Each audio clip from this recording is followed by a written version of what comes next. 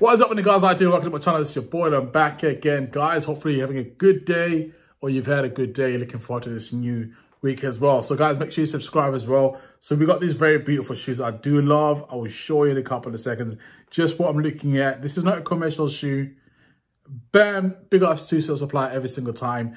As I said, this is not a commercial shoe. It's not a shoe which is, you know, beg your pardon, for the masses, but it's for those that love brown things in winter time. And I'm one of them as well. I do love how you've got the brown leather, which is in contrast to that kind of reddish rock type of, you know, stone from Mars. And then you've got the blue as well, which is beautiful, lovely. This shoe is underrated.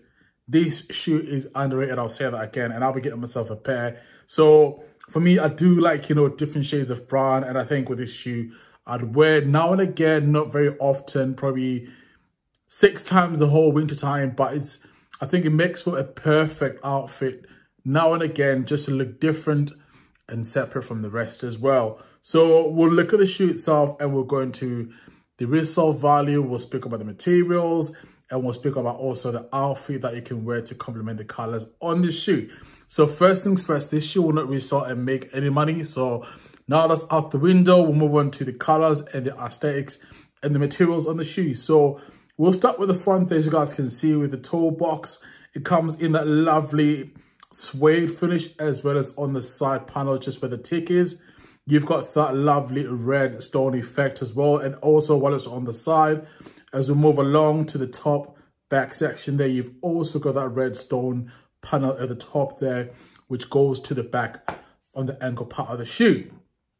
Now, bringing things back a little bit to the front, on the toe cap, you've got that lovely grainy brown leather, which is also on the side panels there, along the laces, and it also cuts just right behind the tick. And then you've got the leather as well on the blue tick, which is so beautiful. And who would have thought that this color would work, but it does. Kudos to whoever designed this shoe, came up with the color scheme. Shout out to you. Yeah, goat. And then you've got that beautiful midsole that comes in white. I think, to be honest, I think the white midsole is always a good place to start when it comes to designing your shoes, such as a Nike Dunk Low.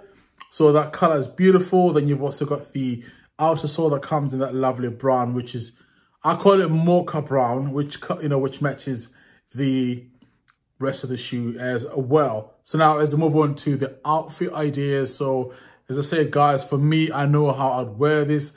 I would definitely buy some cargo pants that come in brown. Now, if you love Travis Scott and Cactus Jack and you've bought some clothing a parallel from the past, you can probably just use that as well. But if you haven't, then you can look no further than the Essentials Fear of God. They have got some brown, deep chocolate, or, you know, dark chocolate, which is of that color as well, which you can wear, I think, either the tracksuit bottom in that color and maybe wear like a bit of a light brownish top as well, or either vice versa.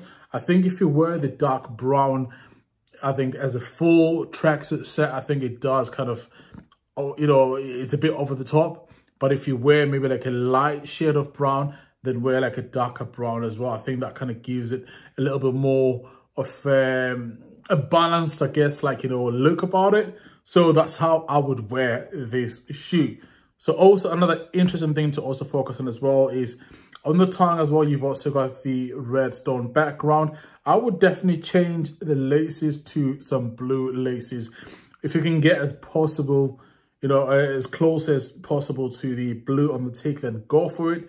I think if you have maybe one side white and one side blue, I think that would definitely, I think, make the shoe just a little bit more interesting as well, because that blue is there to give you a bit of color as well.